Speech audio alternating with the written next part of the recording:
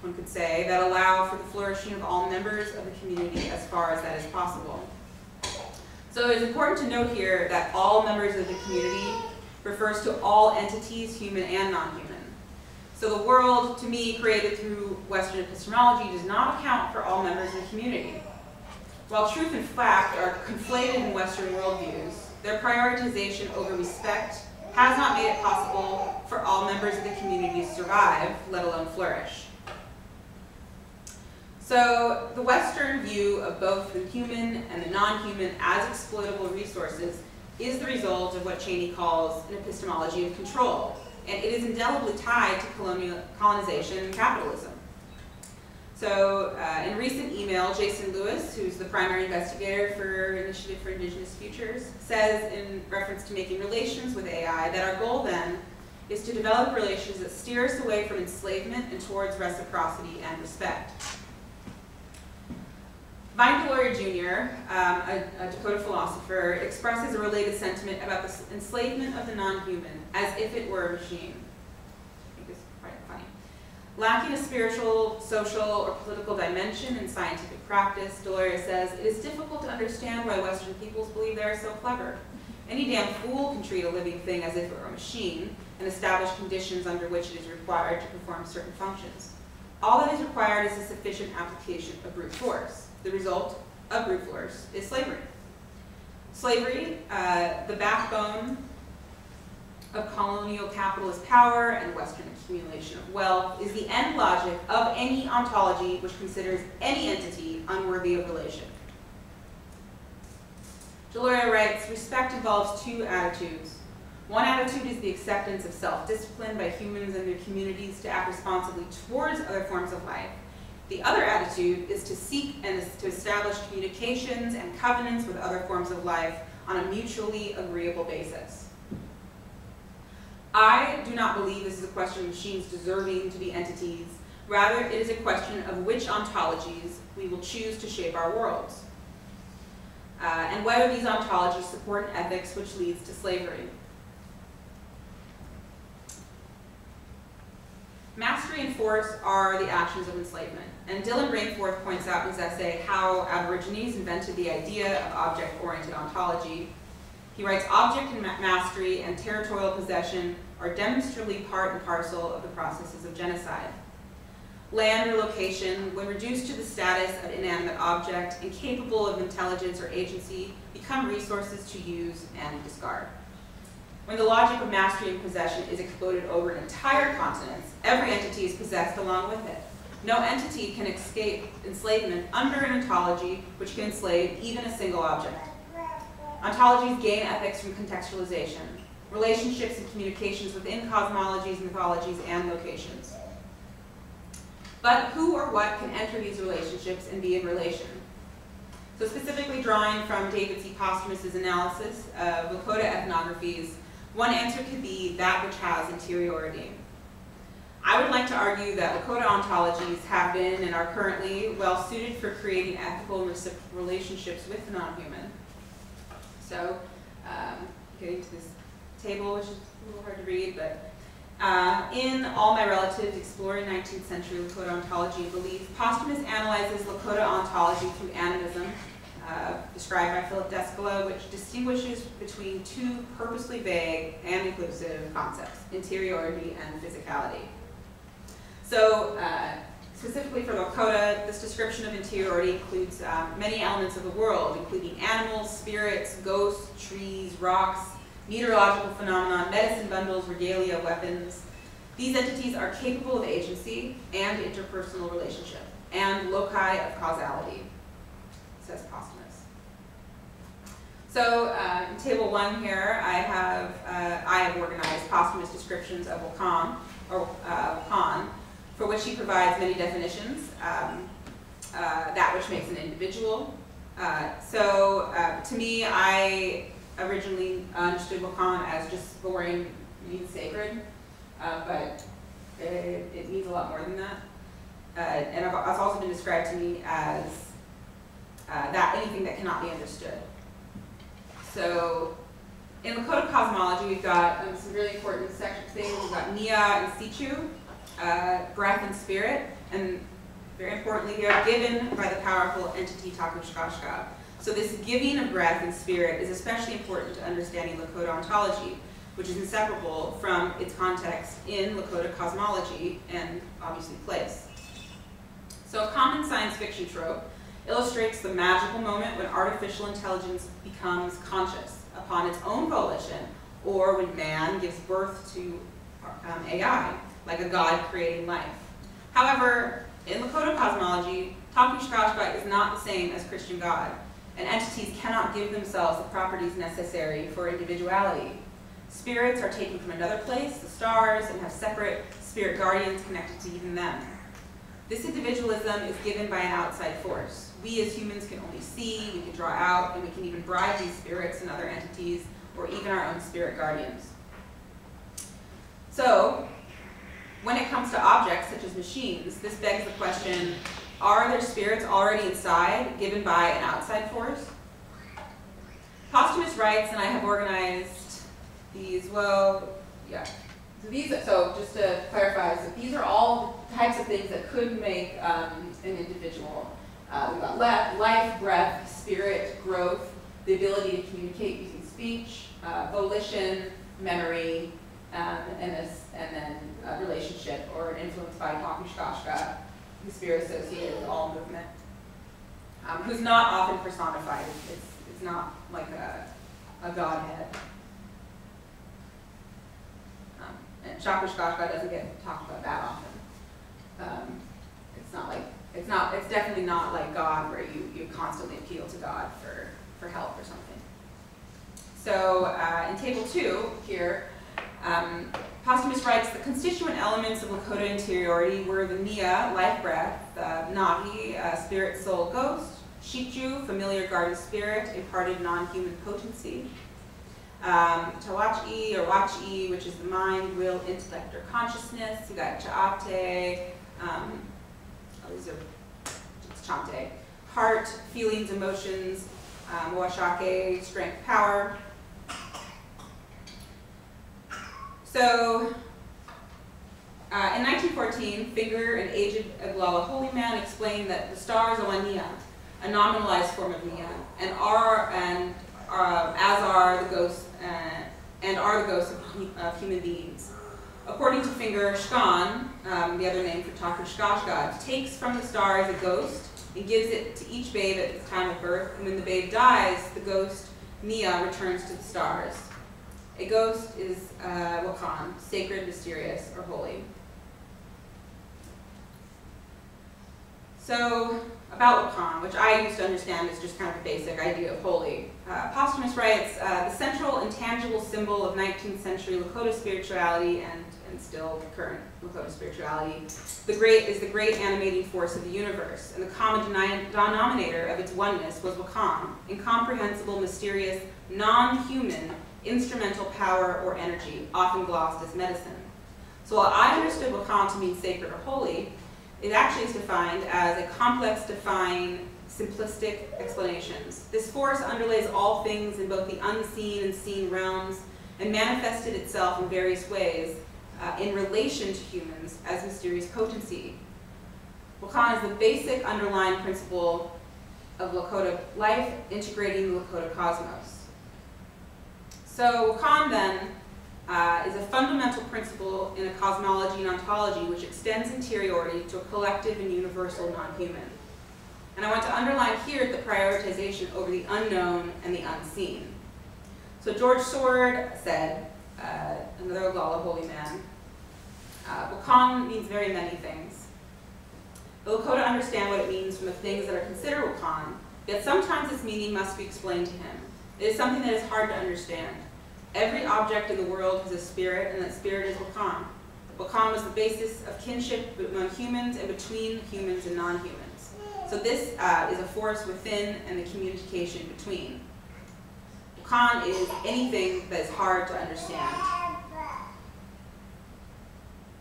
So to me, the question around ethics and AI are a path to what Deloria says the old Indians called the good red road. The road of ethical decision-making. When Western ontologies make it difficult to see non-humans as relations, leading to the state of environmental apocalypse we are experiencing now, we must come up with some different ontologies. Perhaps the good red road could be found through a desire to create artificial intelligence and to be in relation to it.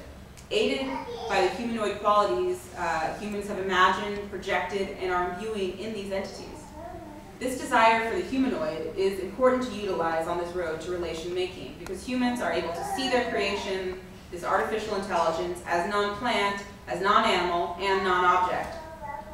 Furthermore, making relationships and relations with artificial intelligence is more than symbolic of making relations with a product of capitalism and the result of the enslavement of people, resources, and beings required to create our computers and our technologies and everything else.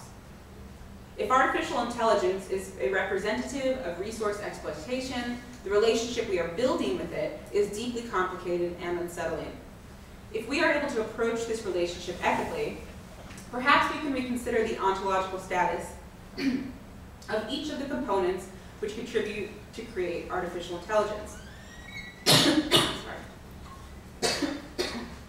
All the way back to the minds from which our technological resources emerge. The argument I am making is not about which entities qualify as relations or display enough intelligence to deserve relationships. Rather, in turning to indigenous ontologies, these questions become irrelevant. Instead, indigenous ontologies ask us to take the world as the interconnected whole that it is, where the ontological status of non-humans is not inferior to that of humans, though to the Oglala, it may be that human intelligence is inferior to that of non-humans. Using indigenous ontologies and cosmologies to create ethical relationships with non-human entities means knowing that the non-human have spirits that do not come from us or our imaginings, but from elsewhere, from a place we cannot understand.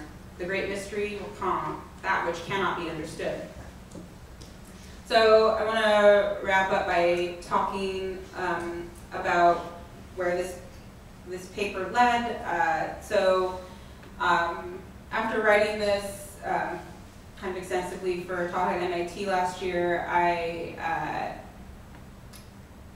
collaborated with Jason Lewis, Noelani Arista, who's a Hawaiian historian, Archer Chawis, who is a Cree artist, and we wrote Making Kin with the Machines, which is, I think, about to become a book published by MIT Press. And it also won the Journal of Design Science, won a competition there. And we took those essays and we turned it into this, Jason and O.E.V. Parker Jones and Angie Abdillah formed this IP-AI workshops, which I think are funded by Shirk and CFAR.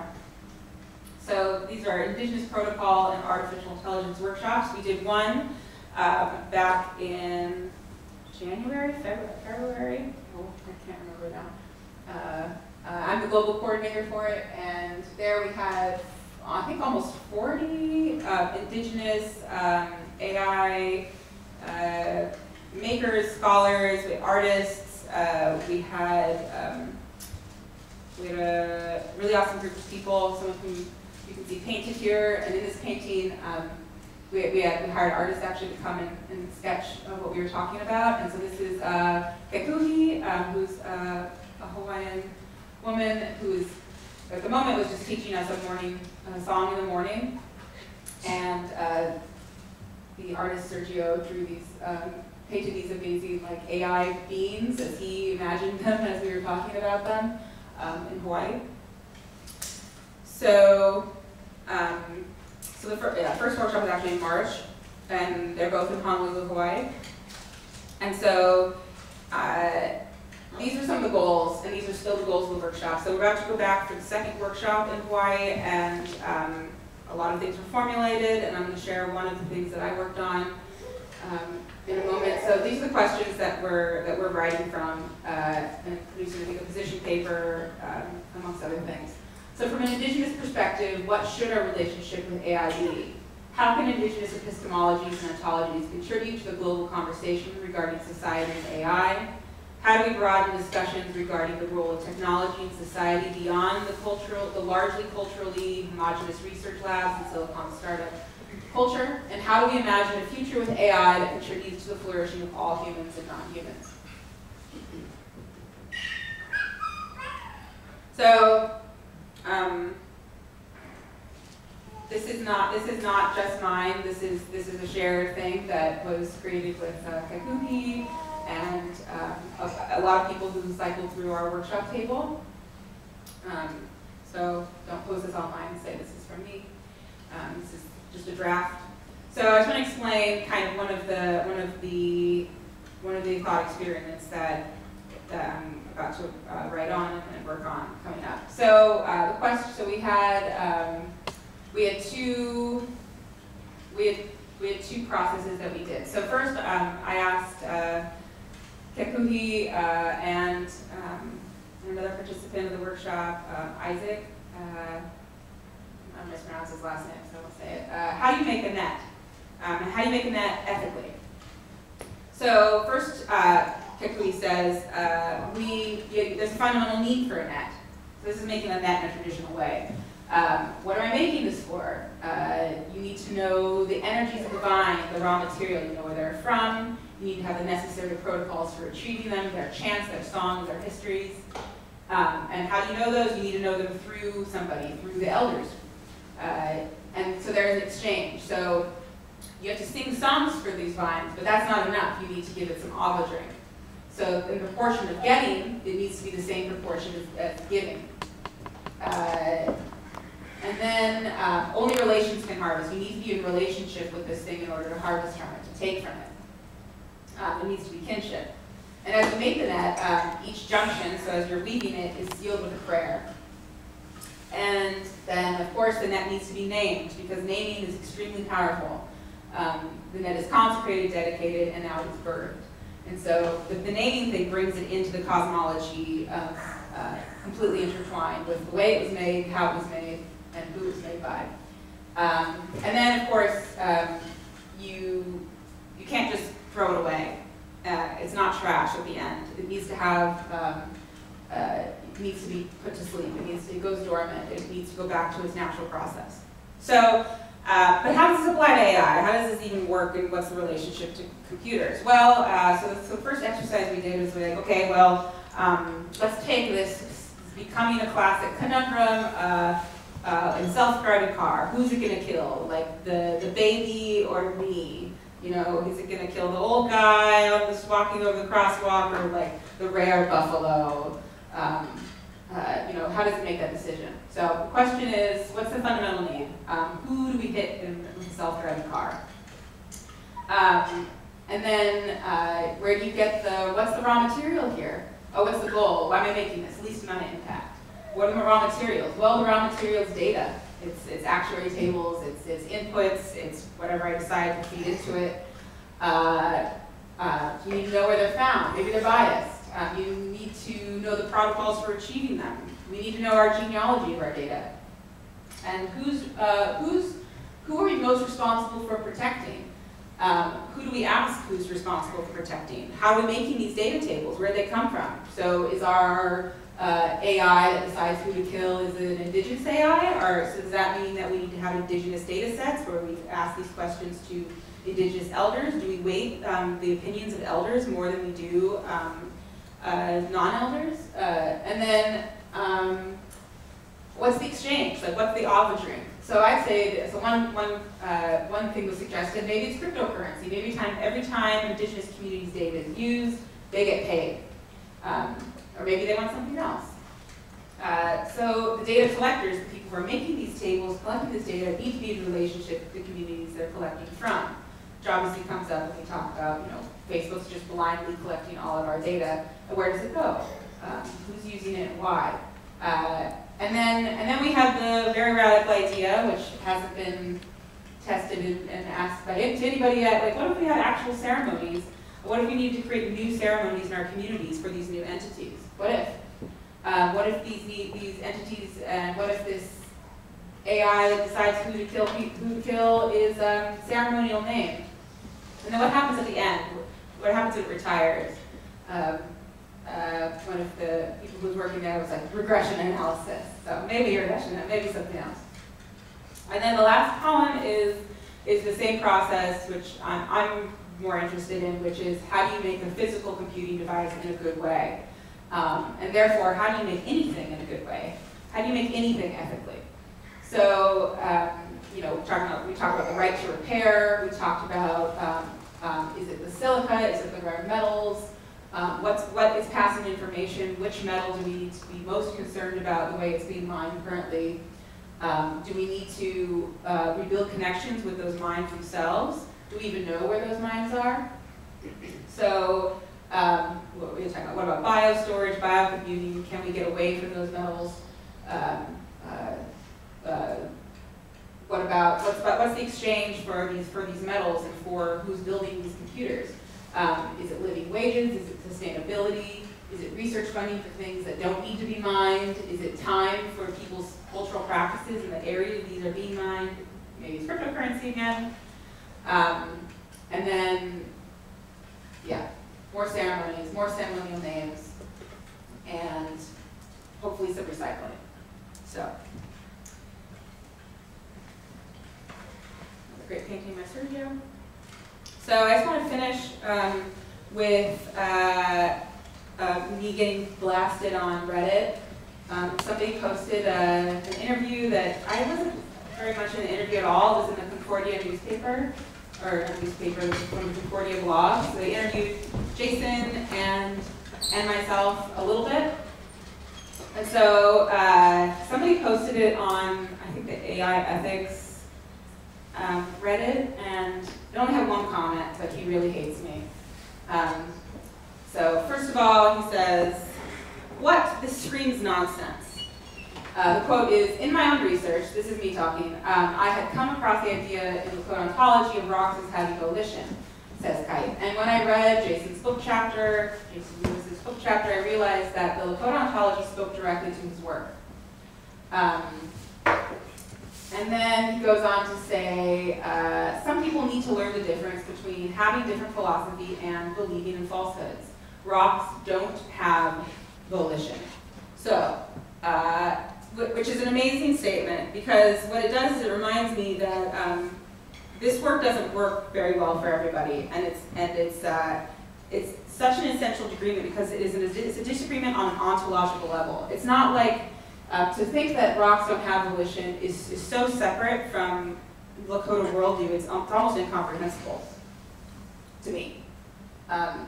So he goes on. Something about souls, oh yeah, then he thinks that this is all, he attributes all the rest of the quotes are Jason, because I guess women, it has to be a woman if he disagrees with it, because the rest of it was Jason. So you're not treating something respectfully because it has a soul, you're treating it respectfully because it's one nodal point in a number of different relations that you are enmeshed in, Jason writes.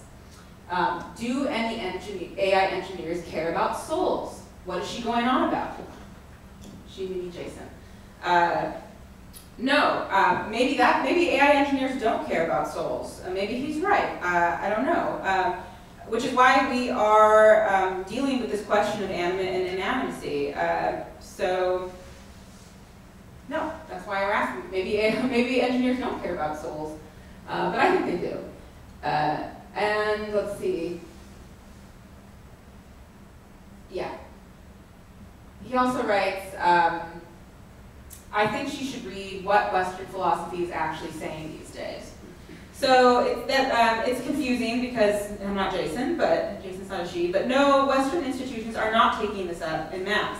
They are borrowing lightly, especially from research areas like object-oriented ontology, and leaving the contextualist ethics behind.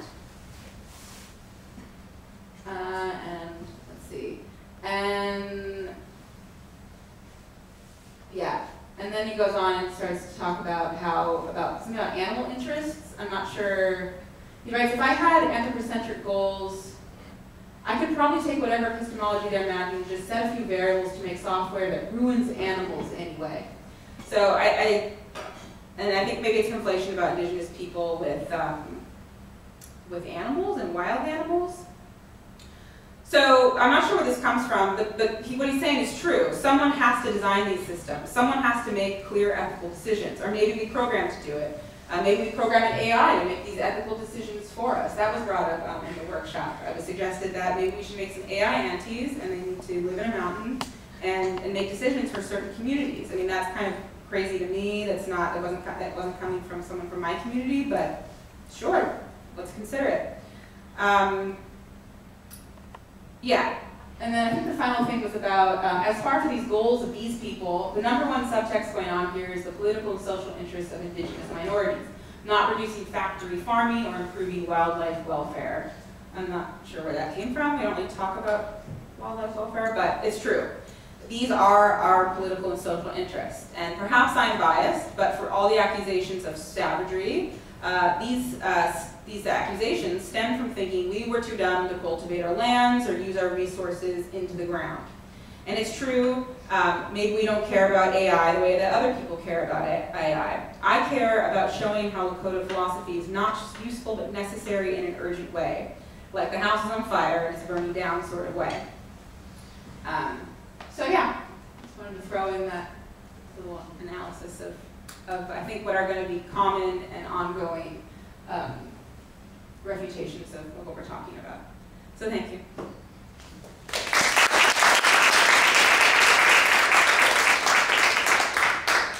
I'm happy to take questions, super happy to take questions. Not about wildlife, though.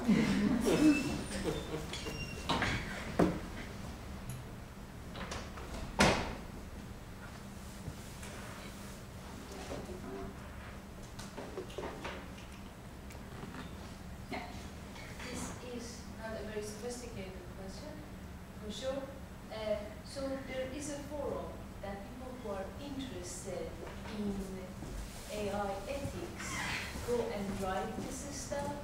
So like, am I supposed to assume the writer is interested in AI ethics? Oh yeah, there's a Reddit forum. It's not very active. I think Twitter seems to be more active about AI ethics, but oh yeah, this is from our AI ethics, I think. So just trying to understand like what is the perception among general public. This is a fellow who is interested in this concept and is attacking it. No, somebody else posted it, and this is a commenter. I think the guy who posted it, I don't know, you know, the internet, you can never tell who's quite who, but I think the person who posted it was interested, thought it had something to do with, somehow it was related to, Buddhism, which I am not sure why, maybe just like an alternate worldview sort of thing, but, and then this was the comment. There was only one comment. So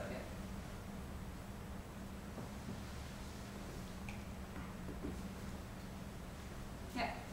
Thanks for your talk, Suzanne. Can you talk a little bit more about the ongoing workshops about the protocols?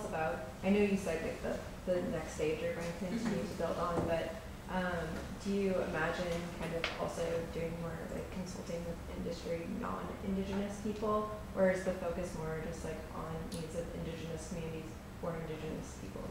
Yeah, so currently the first stage has been to reach out to as many Indigenous people working in this field as possible, and then we met, and now we're writing a position paper, sort of like a white paper, but also have contributions from people to make it not just a policy paper, so it'll hopefully touch on policy and stuff. And then I think we're hoping to, I'm not sure, I mean Jason is really this is spearheading this, but I think the hope is to continue, because there have been a lot of interest and there has been a lot of communication. Two different people, especially through CFAR, because CFAR is actually a very heavy funder of AI research. So through them, it's been possible to connect with other people, and there's interest. But I think at this stage, we're just trying to make sure we have a very clear statement over what, because it'll just get lost in the noise. But what we are doing is very, very different philosophically. So, but the goal is to start to open it up and to connect with other groups, and I'm hoping that that will be so so important. Like, I can imagine us working with like Black and AI, which is another like, they're like a super group now, but like, to have these conversations across, in the discipline, across different groups. So. Thank you for the wonderful talk. I have a bit of a follow-up question. I'm wondering if you could talk a little bit more about how non-Indigenous people can draw from Lakota cosmologies, because you talked about that as being necessary. So if you have any kind of ideas about how to go about doing that as a non-Indigenous person. Yeah, I'd say specifically for Lakota cosmologies. Well, so the thing with it's kind of what's nice about Indigenous methodology is it, and as like its own thing, is it works well no matter which field you're dealing with.